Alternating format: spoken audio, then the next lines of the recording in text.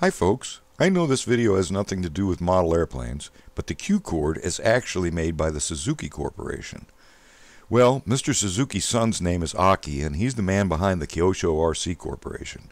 Many of you know that they mass-produced my Hyperfly Notar helicopter, so there is a weak connection. Anyway, I've always been fascinated with musical instruments that could play themselves or had no moving parts. The first one is this euphonic player piano. Here the cover is open so you can see how it works while I pump up the air pedals.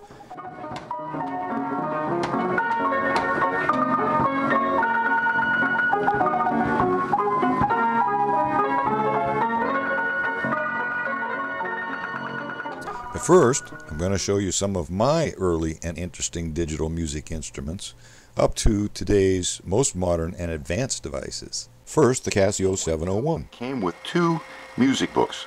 Okay, you have one music book that has the song in one key, and if you flip this over to the other side, you have the music and the other key. One of the most amazing things is its ability to read music barcodes using this barcode reader. Okay, so the second song book, I'm just going to pick Willie Nelson here. Let's go to Stardust, and I'm going to show you how this works. This now becomes your reader, and what you do is you read across each one of these bars. When you hear that sound, that means it's been received properly. If you make a mistake, it makes that sound.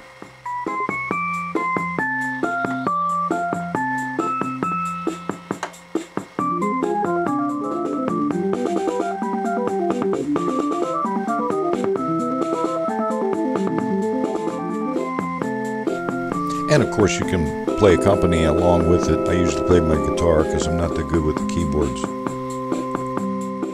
Next came one of the most amazing synthesizers that I had ever seen. Actually, it was called a vocalizer, a Breakaway Vocalizer 1000.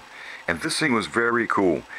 You would set up your tempo, your beats, piano, electric guitar, whatever you wanted, the kind of beats, rock, soul, jazz, all of this stuff up here. It had extra cartridges that you could pick and plug in, and this would play different songs.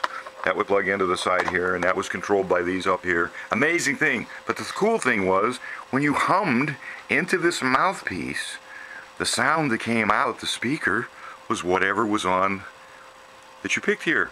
You know, whistling, everything that you wanted to do, whatever you did when you hummed into that mouthpiece. And you could change your octave up and octave down by pushing these buttons while you were doing it. Quite an amazing unit. It was a little pricey at the time.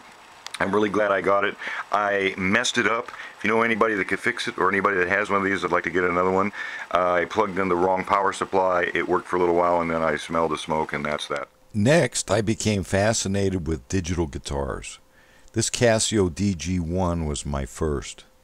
In between times, I actually had a Suzuki Digisynth, but I sold it, and I wish I still had it. It was light and played really well.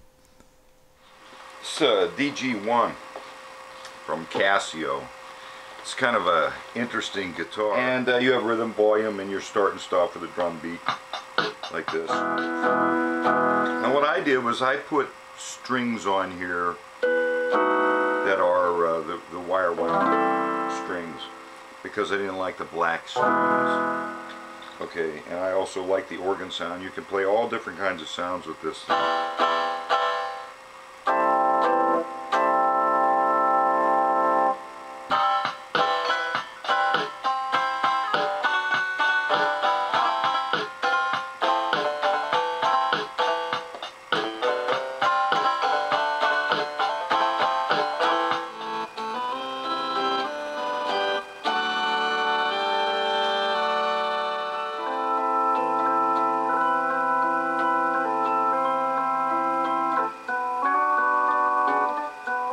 This guitar works by pushing the string down, which in turn pushes a pressure-sensitive switch down on the neck.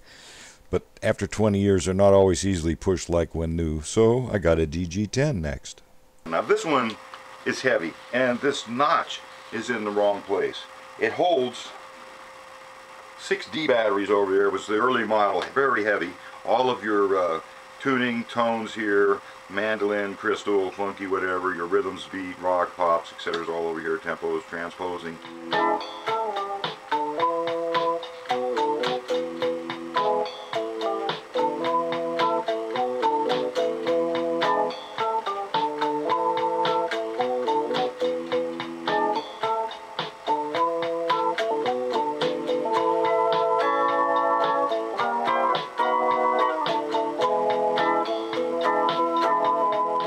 And of course, there was the finger drums, and these are small digital synthesizers also, and kind of neat to play with. You know, this is actually a mouse pad.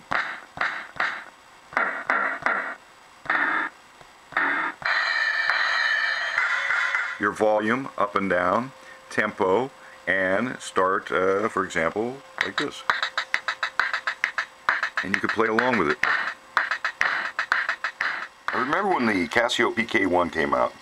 This is quite an interesting unit for as small as it is. It was actually one of the first pulse code modulation PCM versions, and quite amazing sound actually from this small unit.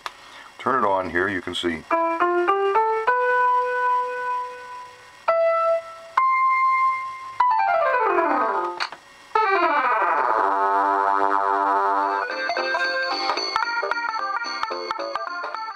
And before MP3 players, there were these hit clips.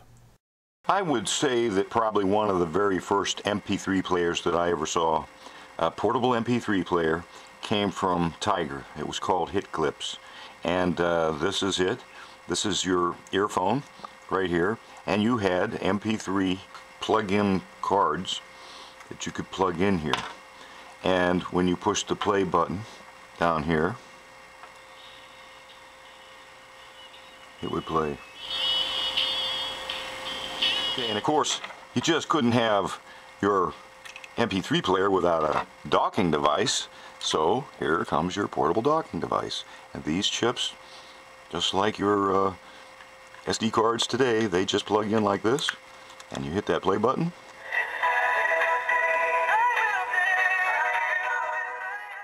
But now, from Suzuki comes one of the most amazing synthesizers I've ever owned or played. Just hand me any songbook and I can make my own arrangements. Thousands of different versions of them. It's way too extensive to show you everything, so enjoy this. This is the no moving parts strum plate. You can tap it or strum it. It plays 4 different octaves of voices. This is quite an amazing synthesizer, and I'm going to show you just how this works.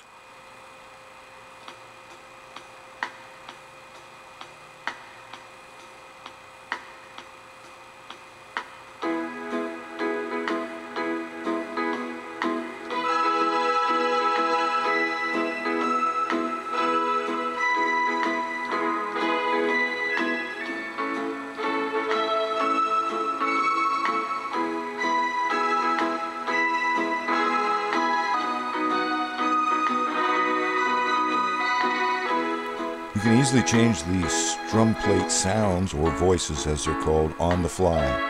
And this is a whammy bar kind of a deal that bends the chords.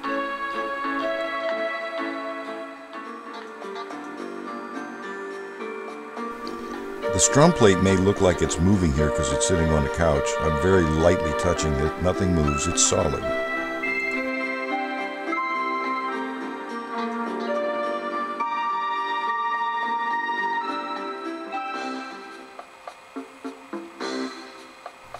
This is a drum fill-in.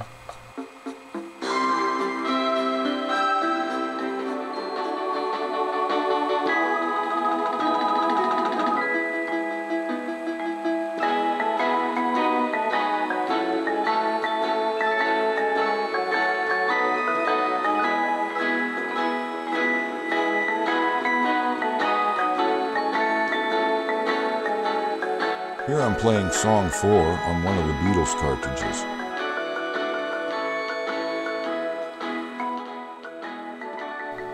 You can plug in sound cartridges to change the beats, add to the beats, different versions. There's just unlimited things you can do with this.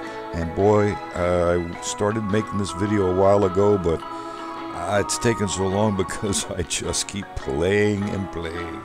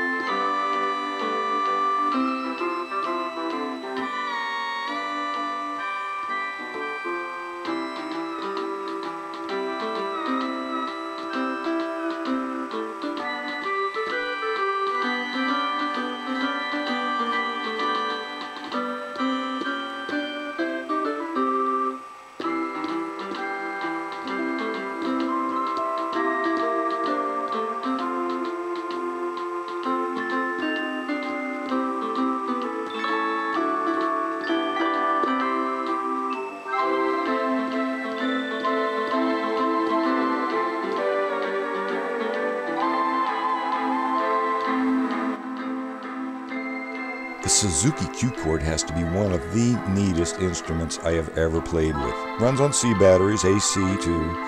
It's really hard to put down, and when you plug it into your amplifier, you cannot believe the sound. There's just too much to say and describe about it in this video, so please stay tuned for part 2. I'm going to test out the newest and most controversial, neatest digital guitar I have ever seen too. I will review it and play it along with this Q-Chord in an upcoming video.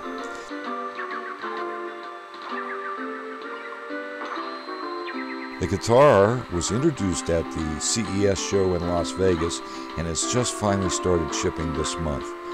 I ordered one in February, so I should be getting it soon, and I can't wait to introduce it to you. It will be a perfect addition to this Q-Chord so I can create my own interesting background music for my videos.